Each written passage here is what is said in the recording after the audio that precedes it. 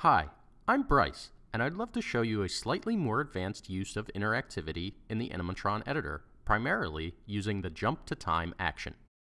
As you can see from this example clip, jump to time grants you more control over what happens where and when.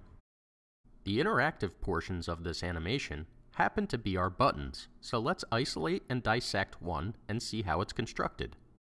I'll first select an animated button from my Layers panel, which happens to be our icebergs. I want to isolate the button and its animated contents, so I'll simply click on its layer thumbnail to view and edit the group layer only. This way, I won't indirectly affect any of the other scene animations.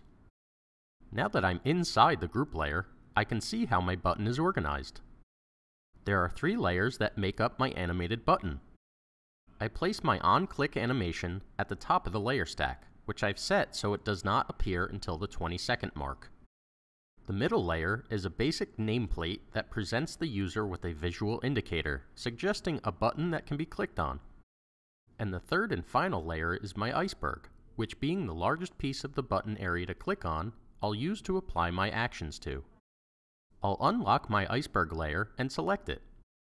Then, I'll select my Actions tool from the toolbar and click on the Events tab so I can set my on-click event.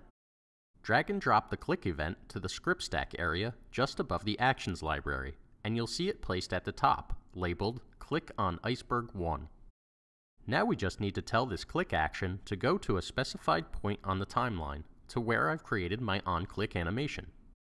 In this case, it's the penguin jumping up onto the iceberg from our top layer.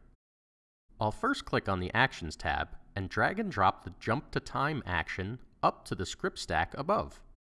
Then, since my penguin animation begins at the 20-second mark, I'll type the number 20 into the Jump to Time text field.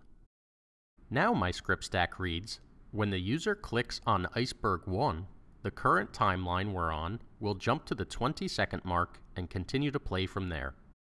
So now, we want to test our interactivity by publishing it and seeing if our script works properly. I'll go to my Publish settings at the top right of the editor and make sure it's set to HTML5 format, and check Autoplay and Loop on. Now, simply click on HTML5 to publish, and click the iceberg object to test it. And there you go! You can now continue this process with all consecutive button animations and publish your interactive video.